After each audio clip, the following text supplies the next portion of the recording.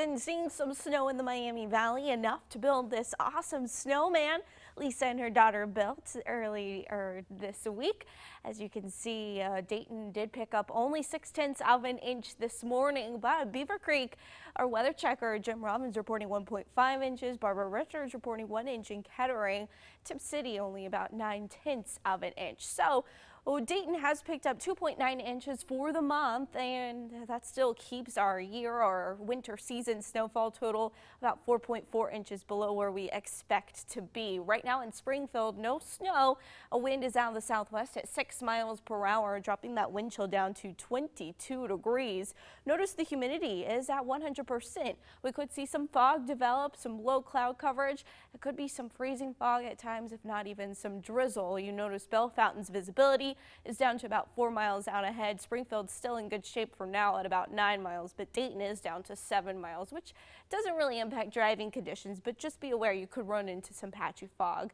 That could become freezing fog overnight. A look at our hour-by-hour forecast. We are going to see cloudy conditions continue, mostly cloudy by the time you're waking up tomorrow morning. Temperatures will be in the lower to mid-20s for lows. 24 degrees the low in Dayton, 23 in Cincinnati, 22 further south into Lexington, Kentucky. A look at live Doppler 2HD is fairly clear. We could still see a few snow flurries, but overall in your hour-by-hour forecast, what we're really tracking is rain for tomorrow afternoon and evening, and even overnight. Notice a few snow flurries are possible around lunchtime, especially for our northern counties, but overall it's that rain and warming temperatures that we're talking about. A breakdown in future track shows the isolated snow really coming to an end. There may even be some patches in the cloud coverage overnight.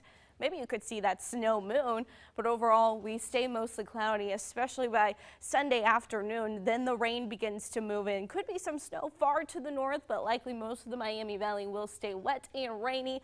We will see some moderate to heavy rain showers Sunday evening that will continue overnight Sunday and even into Monday morning. A look at the rainfall total. Could be around 1/2 inch for much of the Miami Valley. Some of us seeing less than 1/2 inch. Overall tonight, 24 degrees. Your low, mostly cloudy with a light breeze. Our winds will be out of the southwest. They're 5 to 10 miles per hour. Heading into tomorrow, it'll be 42 degrees, becoming mild with rain afternoon. So after lunchtime, winds out of the south around 5 to 15 miles per hour. We'll see most of this Monday rain early Monday morning, so it's going to be Sunday into Monday. We'll see widespread rain across the Miami Valley. Notice those temperatures staying above freezing, so that's the good news.